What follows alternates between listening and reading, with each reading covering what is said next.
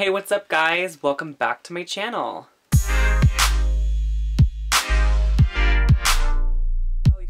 As you can tell by the title of today's video, we are going to be making more of the Dollar Tree cages, and I will be making 3 different ones just to show you that you are able to purchase other items and not just the ones from my previous video from last year. If you haven't checked out that video, I will leave a link down below in the description box. I'm gonna kind of bounce off my video from last year on how I made the Dollar Tree cage prop. You can use this for any kind of skeleton that you do have at home, or Dollar Tree even sells like little miniature skeletons now, so you can pick some of those up and make cages for them if you would like.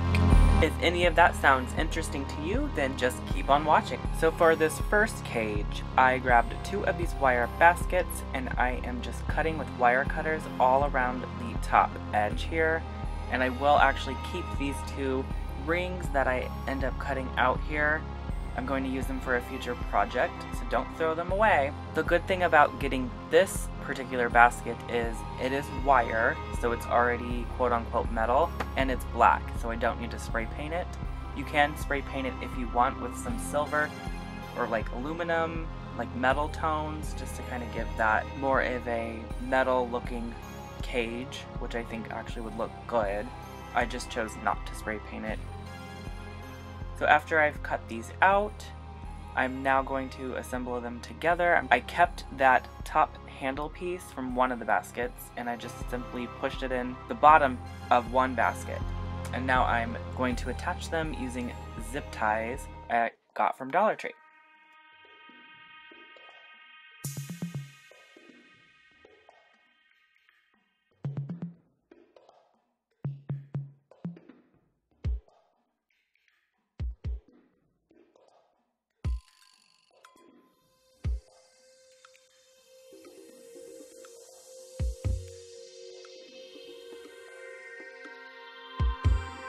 So after I get about 2 or 3 zip ties in, I'm then going to decide what exactly I'm going to put inside the cage.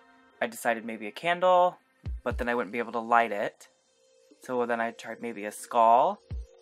I just didn't really like the way it fit. And this bird that Dollar Tree sells fit perfectly. So this is his new home.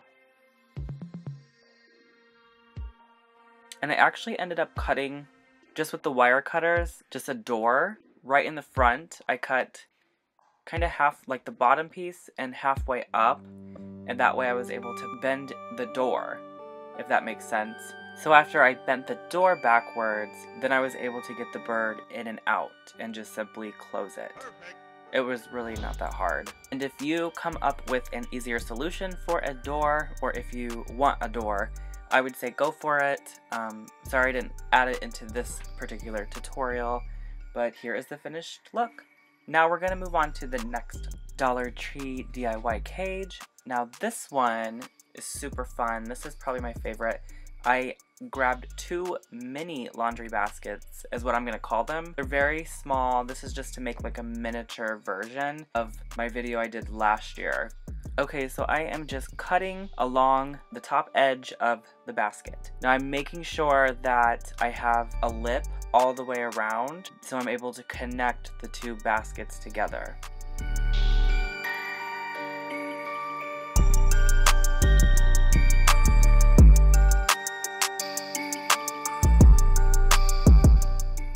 After you have both of those cut out, I picked up one of these plant hangers, and I'm going to use this chain for the top part where the cage will be hung from. So I'm using the Krylon brand in the metallic brilliant aluminum to spray paint.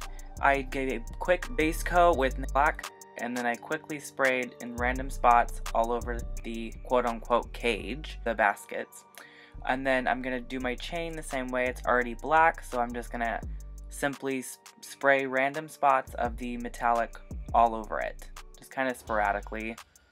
Then I'll flip it over and I will do the same, just so the whole chain is uniform.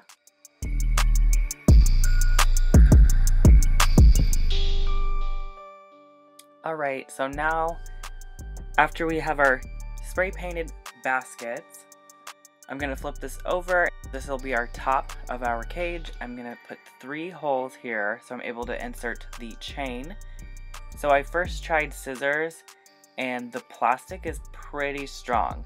So I ended up having to heat a fork with a lighter. I did use a hot pad for this just because the fork does get really hot. So after I lit that fork up, I poked it down in through the plastic. It was a little hard, I had to hold on to it, but it did go through. So I did this several times, repeatedly. Here's what the hole looks like. So after I went through it several times, the holes weren't big enough for the end of the plant hanger to poke through, to clip on.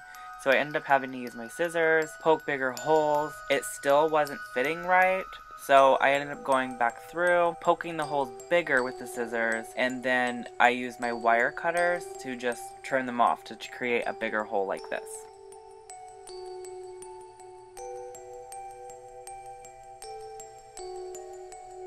So now I'm just pushing the end of the plant hanger chain into place so it's secured onto the top of the basket. After that is finished, I'm going to take the bottom half of the cage, the other basket, place in my skeleton of choice, which again I got this from the Dollar Tree, and I want these lines lined up straight so it looks like a cage and not 2 baskets put together. So that is very important, to line up all of your lines. So now I'm using zip ties again. I still had leftovers from the first packet, so I recommend just picking up a packet of, I think it was 16 or so in one packet for $1. Really wasn't bad. So I'm doing every 3 to 4 spacing, that way I don't have to use too many zip ties. Last year's video I ended up using wire because wire, I just had it on hand, it was very easy. This way is a lot easier though. But if you don't like the look of zip ties, I would go ahead with the wire. I really liked the way the wire looked. But I don't mind the zip ties at all. They don't look bad, it still looks like a cage. So here is the finished mini cage. The cage itself stands around 13 inches tall and the chain hangs about 19 inches. Alright, now we are on our third and final cage. I picked up 2 of these baskets. I'm going to cut where my finger is on the outside part right there, so you can kind of see exactly where I'm cutting. I did have to use a lot of force, and these are kitchen scissors, so this plastic was pretty strong. So if you need an adult to help you, please don't hesitate to ask, and really with all these projects you should be under adult supervision. After giving a quick base coat in black, I'm now going through with flat soft iron and another metallic color, and I'm spraying kind of where the red pieces are showing through since the black was done fairly quick.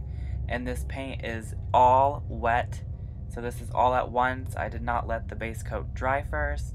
I just did it all at once, making sure that I flip over on this side, and this is how it should dry on this side. I did want to add in this little part in the tutorial because some people might not know how to do the spray paint technique. Now that you got both of these done, and I gave it a full day to dry, so now we are going to assemble our cage. So it's pretty self-explanatory if you've been watching the video. We are going to be using the rest of our zip ties that was in the pack. So first I'm gonna add 2 zip ties in the back of the cage. And remember, it's very important to line up those lines so it looks like a cage and not 2 baskets put together. Here's the front. So I also picked up this jute twine or nautical rope from the Dollar Tree. It's about 13 feet, and I actually used half of the packet of rope. After I cut half out, then I cut that in half, and I looped the 2 pieces together and tied a normal knot on both ends, but created this little handle looking piece, and I had 4 loose pieces, and I was able to tie each one to a corner of the top of the cage. And I just tied a normal knot, and then I took my scissors and trimmed off the excess. I did that on all 4 sides. And to make sure it was pretty secure, I did end up using E6000, and I just placed it in the knot, all over the knot. I opened it up and I did it as well on the underside.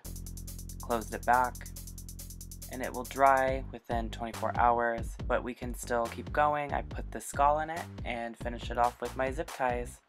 Thank you guys so much for watching today's video. If you liked any part of this video, please smash that like button for me. That really helps me out. As a small YouTuber, it helps me grow. Don't forget to hit that subscribe button and hit that notification bell if you don't want to miss any of my next videos. Alright, thank you guys so much for watching. I'll see you in the next video. Bye!